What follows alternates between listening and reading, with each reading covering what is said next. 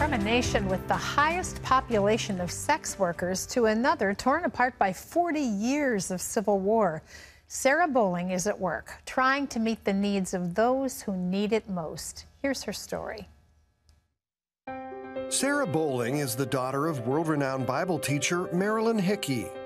Their daily television program, Today with Marilyn and Sarah, is broadcast in 130 countries.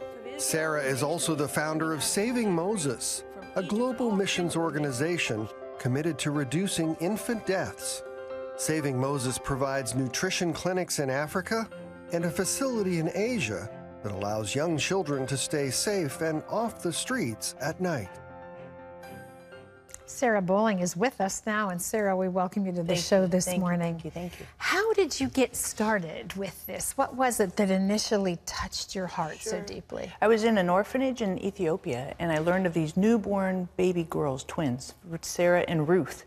They were abandoned on a field, and the orphanages had said, you know, we don't have the resources to take care of these babies. And so this one that I was staying in said, well, you know, we'll take them, because the police said we have to put the babies back on the field. And I was like, that's insane. So I went to visit these babies. They'd only been there, you know, a couple days, maybe a week.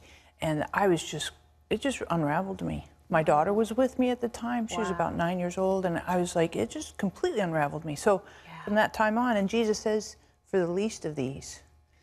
So they would have actually put those babies back in the field? I know. And that, I just was like, that, I thought I can't get my head around that. Yeah, it is hard to wrap your brain around that. Totally. So why the problem with there are orphanages, but what was the dilemma you saw? Sure, and what happens is the resources that most orphanages have, they use to, as many people, babies as they, not babies, but kids as they can. Yes. So babies and toddlers take the most resources. Right, so you have, and you think about it, a baby requires the most care, the most immediate. So what orphanages are forced to do is take the resources that they have to meet the most needs that they can. And so consequently, they don't meet babies, and you know, they're not wired up for that as much. It's a wonder that as many children survive as do, isn't it? Sure, it totally is. Yeah, quite a miracle. You're in several countries with Saving Moses now, the name of your organization, based on the biblical story of Moses. Yes. You know, here he was also left not in a field, but in a river. Right. And rescued and grew up to lead a nation. I mean, is that part of the vision for you? So I think what happens, and the Holy Spirit gave me this title, Saving Moses, you know, and Moses was about 3 months old in the Nile River when Pharaoh's daughter collected him, right? Yeah. But if you fast forward and you think all the things that God did through Moses, the Pentateuch, the 10 Commandments, the Red Sea, I mean, pick something. Yeah. But all of that was hanging by a thread when he was 3 months old. And that's what I felt the Holy Spirit say to me. You know, Sarah, you have no idea what the potential is for each and every baby. Yeah. You have no clue. So let's help the least of these and see what happens in the future. So where did you, once you saw this need and you began the work that you're so involved in today, you wound up going to Cambodia as one of the countries that you work in. Some specific needs there that some people might find, you know, difficult to comprehend, but you've seen it firsthand. Talk about that. So we do what we call night care. And in America, we have day care for moms who work, you know, in the day. But at nighttime in Cambodia, particularly very, very poor countries, these moms have no other way to earn an income than through prostitution.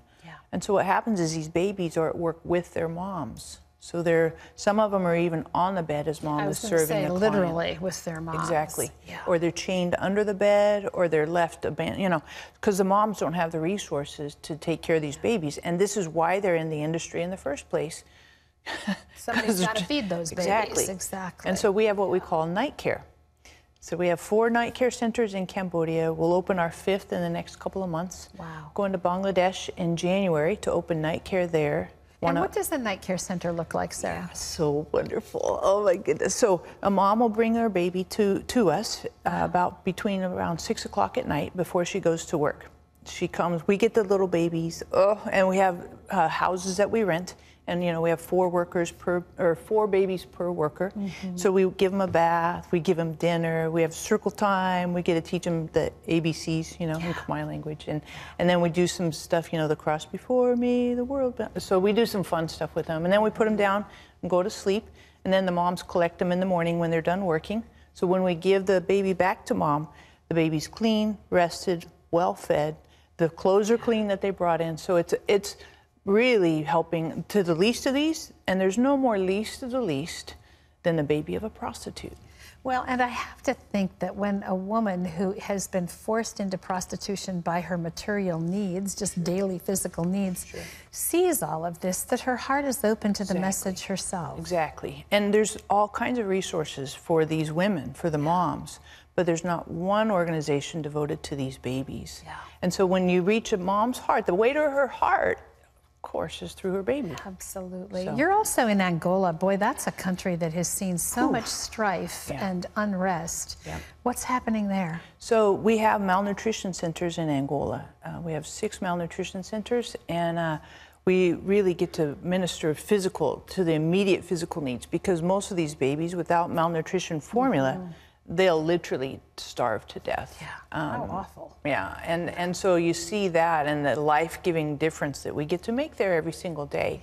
That's a tough place to go. And Afghanistan as well. That's a part of the world that we hear so much about that's negative, but you're doing something very positive. Exactly. Curse the darkness or light a candle. And I'd rather light the candle, right? Amen. So we go into rural Afghanistan and give training for healthy deliveries. We also immunize the infants and stuff because they don't have resources like that. And so in a culture like that, so often women are forced to stay in their homes, so they're giving birth in unsanitary scenarios, not knowing what they're doing. Exactly. I mean, if the baby survives, it's a miracle. Yeah, exactly. And if the mom survives, it's good, Yes, totally. Exactly. The life of the mom as well. How can people help? What are your needs? So, Saving Moses, our care is where the need is most urgent, and the care is least available, and for babies 0 to 5. So we have a website.